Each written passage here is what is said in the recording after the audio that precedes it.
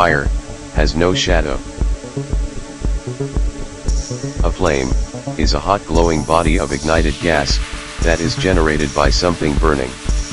A flame is a chemical reaction. It can, and does cast a shadow, if illuminated from one side, with the correct wavelengths of light. There is an analytical technique that relies on the principle of a flame absorbing certain frequencies of light, based on the content of the reactants in the flame.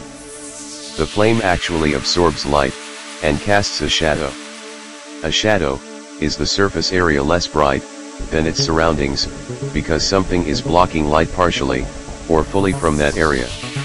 Like dark is nothing but the absence of light, the shadow is just a darker surface area. The reason why flame often does not make shadow, is that it itself is the source of light. If the surface is being exposed to light, how would it be darker? Flames, or fire, are merely caused by the burning of gases, and therefore can cast a shadow only in the presence of another source of light, which is much brighter than the former. The flame's shadow will be cast on the surface opposite to the position of the light source.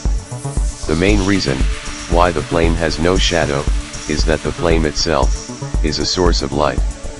Therefore, a shadow is nothing but a darker area with the absence of light. If the light source behind the flame is brighter than the flame, then the flame would cast a shadow.